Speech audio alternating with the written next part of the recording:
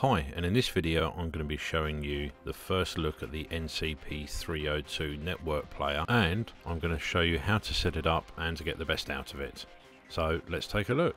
The NCP-302 has got some fantastic features, all based around its network capabilities. It has both 2.4 and 5 gig dual band Wi-Fi capability, and because of that it gives you access to Google Cast, Spotify, Tidal, Deezer and TuneIn, with Bluetooth connectivity and a direct auxiliary in. As you can see across the top of the unit, it is a very minimalist system.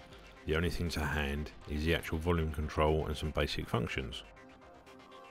The layout of the rear of the 302 is very clean as well. There's an Ethernet connection if you want a direct RJ45 hard link. There's an on-off standby button, then a DC and auxiliary in.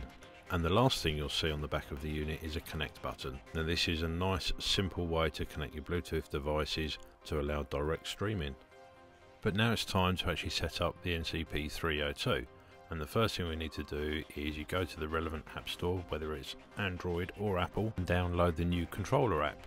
As you can see here, I've got my iPhone 7, I've downloaded the app and I'm now going to open it up. Now because this is the first time the setup has actually taken place, you need to select what the device is. There is only one, which is a wireless speaker. You then make that selection. It's going to ask you your method of connectivity, so here we're using the wireless connection, and then you just need to follow the on-screen prompts, so making sure that the power cord is connected and the unit's turned on. Then all you need to do is to follow the on-screen prompts, like select the input, making sure it's on the wireless input, press next and move on to the next screen, and this is where it will tell you to use the auxiliary cable. That's that blue cable that actually came in the box with the NCP-302.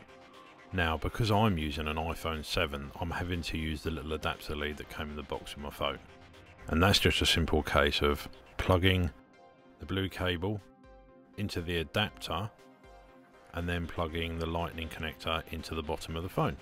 The other end of the blue cable plugs into the back of the NCP-302 into the auxiliary in, as you can see here.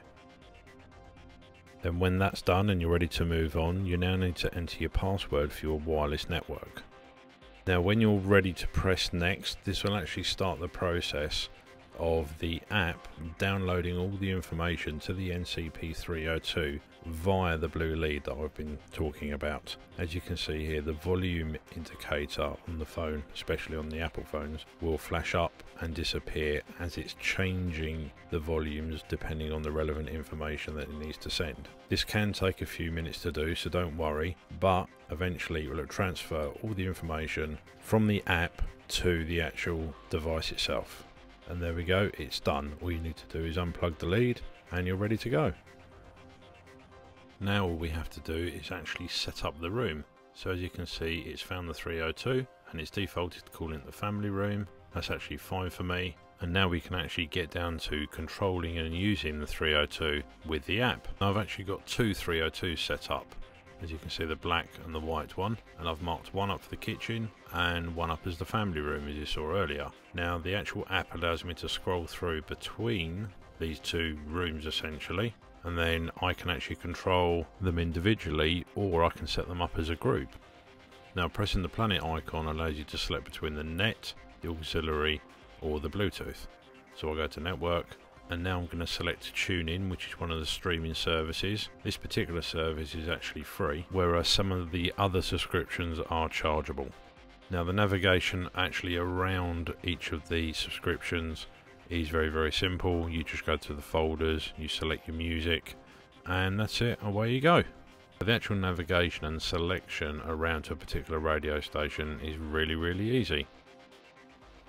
So with the kitchen playing some music, what we can actually now do is go back to the main home page, select the other zone, because as you can see we've got the Red Hot Chili Peppers playing. Now we can select the family room, go in and actually select another stream, whether that's Tidal, Deezer, Spotify, or again another TuneIn channel. As you can see here, you've got to log in with your details, and I'll select another radio station from the TuneIn catalogue. So it's all very nice and simple and fluid to use. Got a nice simple volume control along the bottom, and now we have two zones playing two different things at different volumes at the same time. Hope you've enjoyed this video on the first look and how to set up the NCP-302 network player from Onkyo. If you have, please like the video and subscribe to the channel, and I'll see you again soon. Many thanks, take care, bye bye.